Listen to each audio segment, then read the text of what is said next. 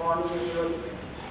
As the title says, new flavonoid from the leaf that we isolated and now going to talk about, and we check this biological activity.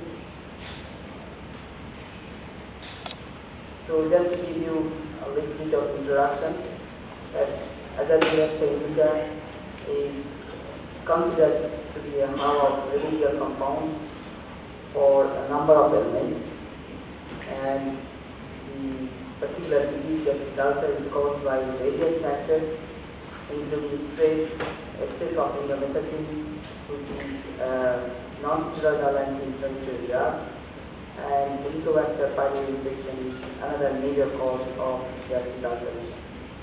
So how this neem leaf extract helps in remediation of gastric ulcer that I am going to talk. So we investigated the gastroprotective effect of methanolic extract of neem leaf, and the model that we used, indomethacin-induced gastric ulcer model. So our objective was to first isolate and purify lead molecule, and then characterization of that lead molecule, and to choose the methanolic extract instead of water extract, that I will tell you why. And that crude methanolic extract of neem leaf, we run in a TLC column, and each and every fraction we check for its biological activity. And the particular compound that we isolated, nobody before us isolated this particular compound, which is thamalizine 3-beta glucopyronoside, and this particular compound shows very good activity in mouse model of gastric ulcer. And we also did the in silico and in vivo binding studies, that the mode of action of this particular compound is once you see the structure, then you can find out it's nothing but it's a derivative of resin. So the concept was that this is just recently published in Journal of Natural Products, which is one of the prestigious journals in natural products. So this leaf extract was given to rat, and the ulcer was made by orally giving indomethacin, and after 3 hours, once we sacrifice in the stomach, we can see the ulcer was developed because the layer in the gastric tissue, which is the epithelial layer, is highly damaged, and in the submucosal layer, a lot of inflammatory cells, they infiltrate. But this is the tissue structure when neem leaf extract or the purified compound from neem leaf extract, even the damage in the tissue is reversed. And the biochemical assay that we have done is expression of one of the proteases, the known name is matrix metalloprotease. Matrix metalloprotease 9 is one of the inflammatory genes, and the activity increased very much during ulceration. And when there is no ulcer, then the activity of 9 goes down a lot. So those dependent molecule that is purified from methanolic extract shows inhibitory activity of metalloprotease 9. So that's the mode of action. So in a regular trivial way, we just run the extract, neem leaf methanolic extract in silica gel, and then we release it in a different ratio of chloroform and methanol, and each and every fraction was tested for its activity in animal model. So activity derived fractions were then collected, and again it was passed through, and those fractions that we ultimately run in TLC, and also we characterized, we found the color of the compound is yellow, the melting point is around 202. This is the molecular formula, H22, H22 and O12 is characterized through NMR, and the mass of the compound came as 501. So I'm not going in detail of all these things because it's already published and it's characterized in molecules. So this is the structure that we found. The purified molecule from methanol unit is stameric 3-O-beta D-glucopyranoside, and this is first time isolated from neem. The biological name of the neem is ARJYOPA indica, and it shows significant anti-gas and gastric ulcer activity because it inhibits the activity of matrix metalloprotease 9. So that is the molecule with the interact with 9. So how we try? Before that, people may ask why I am doing these things, because the neem is very much available in India and few other countries, and it has a lot of medicinal values. And if we really can use, instead of the drug that is all the time we are using omeprazole, and it is definitely a very good drug, very much useful, but it has some side effects, and also if you go on using a long time, it also does not start working. The mode of action of omeprazole or pantoprazole is basically the inhibit the proton pump inhibitor. The person who got Nobel Prize against that in 1980 because of the discovery of this drug. Generally, the discovery of drug giving award for Nobel Prize is very rare. This is one of the examples of that. So methanol is being extract. That crude extract when we have given to animals and then sacrificed, and the stomach you can see there are a lot of red dots which signifies a lot of ulcer. But when extract was given at a dose dependent manner, then you can see it inhibits the ulcer formation very much. Whereas the crude extract doesn't show much of the activity. The model that we use, which is NSAID-induced ulcers, basically painkiller. If we take a lot of painkiller, it causes ulceration because those painkillers either inhibit preferentially COX-1 or COX-2. There are some inhibitors which is selective for COX-2. But the major molecular biology behind it is COX inhibits prostaglandin, and the side effect of painkiller is basically gastric ulceration, because if we inhibit prostaglandin in the stomach tissue, it then inhibits the mucus secretion, and that's why ulcer formation happens. The tissue structure, if you see, there is control tissue is in rat, and when ulcer is there, as I mentioned earlier, the epithelial are damaged very much, and there are a lot of inflammatory cells infiltrated in the mucosal.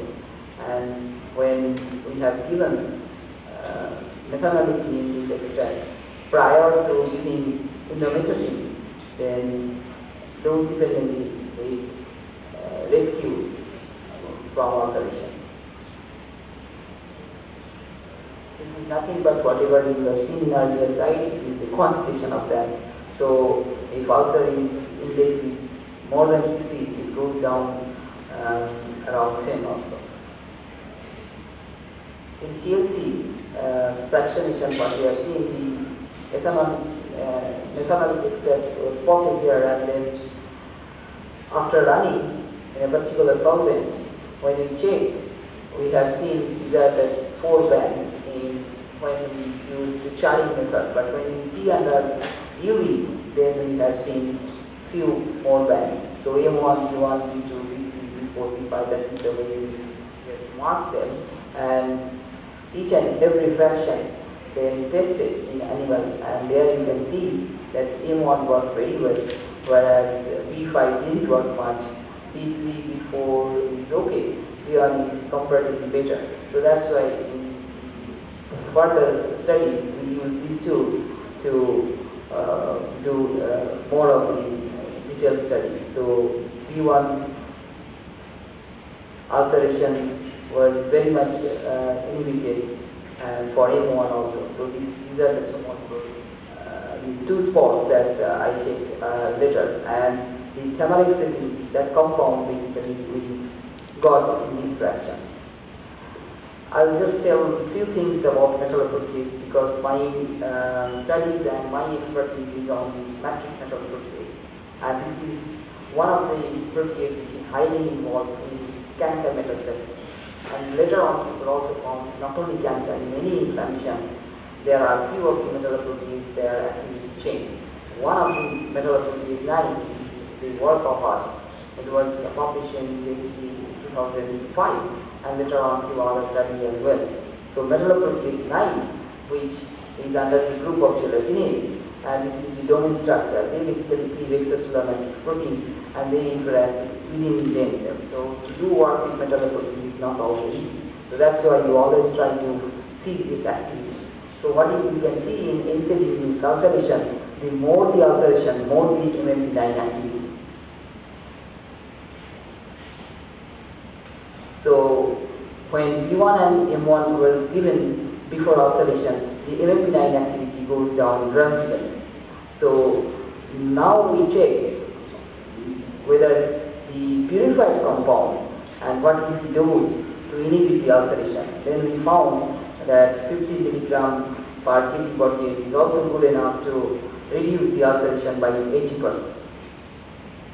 And the tissue histology says the same thing. When there is high ulceration, the damage is very high, but when the particular compound, purified compound from neem leaf was given, the ulcer is almost gone. And the mode of action is by inhibiting MMP9. It's not by inhibiting the PPI and proton pump. The action of the purified new compound from neem leaf is through inhibition of matrix metalloprotease 9. And we wanted to see whether the binding with the matrix metalloprotease 9 and the compound that we isolated, what is the IC50 value. That's why this is a in vitro study. We took purified MMP9 and we have added different concentration of the molecule P3G, and ultimately we found that IC50 value is coming around 50 or so. And this value is also corroborated with the CD experiment that we have done, and when we plotted, there also we found is around 50 micromolar. So binding is pretty tight, and the particular amino acid of the MMP9 which is involved in interaction are alanine 191, histidine, and few other, tyrosine, histidine 401 as well. So we also did this molecular dynamic simulation to see interaction with different amino acids of MMP9 and the small molecule histidine. So in conclusion, what I wanted to say that in our study, for the first time identified Snehasikta 3-O-beta glucopyroxide as a functional new bioactive compound from methanolic extract of neem. And this compound, which is what is abbreviated as TPD, shows significant protection against endometastatic gastric ulcer. We are also now in the process of understanding the activity of this particular molecule in gastric cancer as well, because in gastric cancer that we have seen the activity of MMP9 and mainly activity of active MMP9, because MMPs are in two different forms, pro form and active form, whether active MMP9 is also inhibited by this compound during gastric cancer as well. So T6 inhibits MMP9 activity by binding with catalytic zinc binding domain at the active site of the enzyme, and it could be a great promise for novel anti-gastric ulcer therapy. So there are few publications, and this is the publication that I wanted to tell you. And in PubMed you can see. And the person who really helps to do this work is Nirupikas Mondol, because he is my collaborator, and he is working on natural products for a long time. would compound help in molecular dynamics, and other the students who work in thermal reality. Thank you very much for your presentation. Thank you, sir, for your nice presentation. I would like to pose one question from me. Regarding the grouping of the racks, in your slide what you have shown here, we are not able to find how do you group the racks along the age. If you go for the post, the treatment by which you are going to do the compound, whether you are giving it along with the toxin or before. Yeah, I didn't tell you all the methodology because this paper is published. No, the grouping should be given so that it will be a the grouping is like that. The grouping is there are control animals which is taking the vehicle. Vehicle means in which we dissolve in the medicine. What is the age of the animal? I mean the weight of the animal? 180 to 200 milligrams. 180 to 200 gram of rat. 100 to 200 grams. 180 to 200. Okay. Okay. And in case of mouse, it is around 25 grams. The purified compound was tested in mouse because we do not have much of the compound. That's why it's tested in mouse model. And in case of crude, we tested in both mouse as well as rat. In control, there are like, see, all the experiments done for several times. Just one experiment. The way we do control experiment, control animal like 4 or 5, and indomethacin treated at 80 milligram per kg body weight for mouse, another 4 in a group, and when we are giving purified molecule, we are gathering it, okay, that particular concentration 30 minutes prior to giving indomethacin, and after giving indomethacin, we are sacrificing after 3 hours. It's a very standardized method, and those lot of publications I already have 3JBC for JPR and FRBM, periodical biology medicine. So I also received that National Bioscience Award from DBT in 2008 because of this particular work that NMP9 is directly associated with gastric inflammation. So you have pre-treated and then you have given the it's a preventive model. And it's a preventive model. Sir, just I have one query. Could you please use the microphone? Excuse me, sir. I have one query.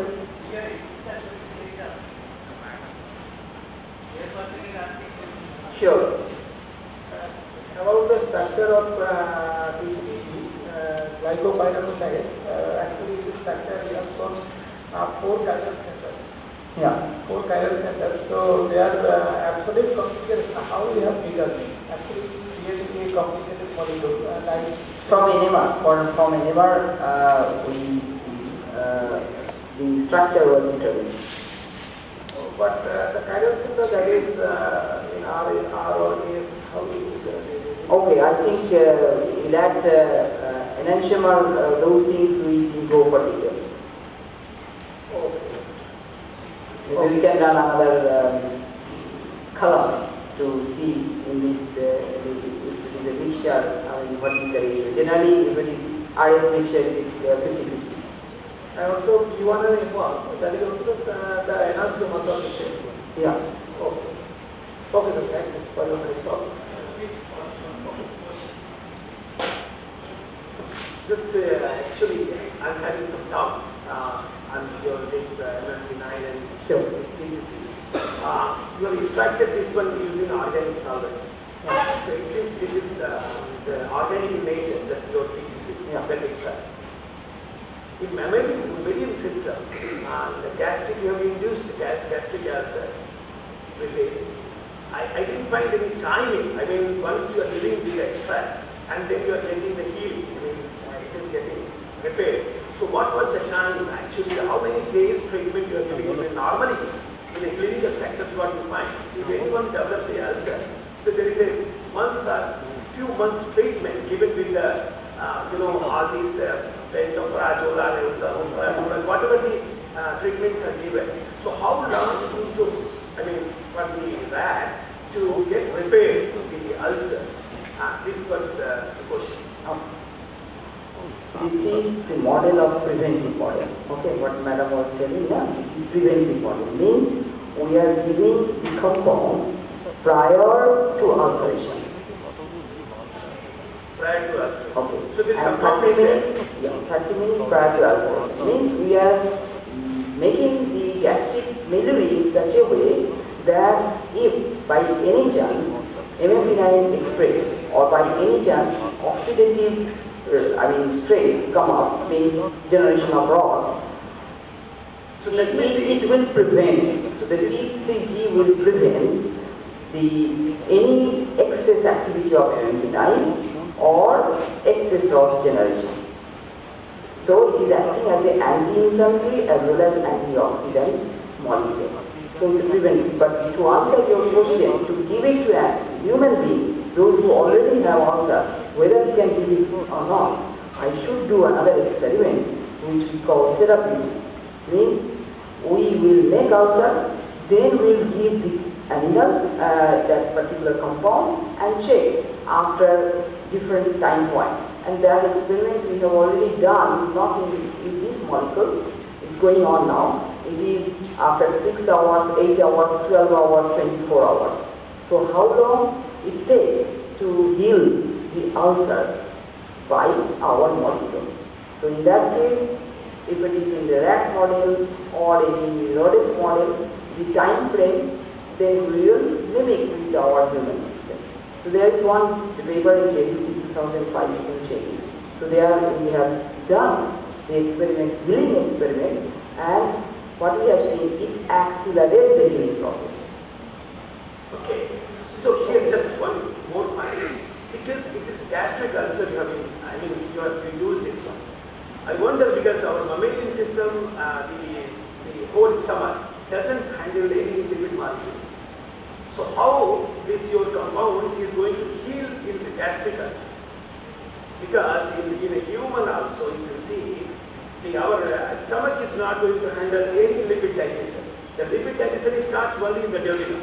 Why lipid is coming? ECG. Why lipid? No, why I am saying because this is an organic solvent extracted material. Oh, organic solvent extracted material. Then it is we are drying. Okay, sir, it is then after that we are dissolving little bit of olive oil and giving it gathering into anger. Okay? It's no more methanol oil is there. So it's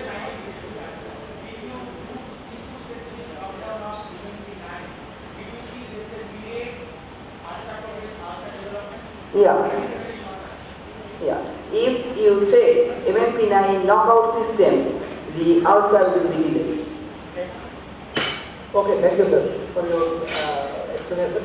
And next speaker, Dr. R. Dotto.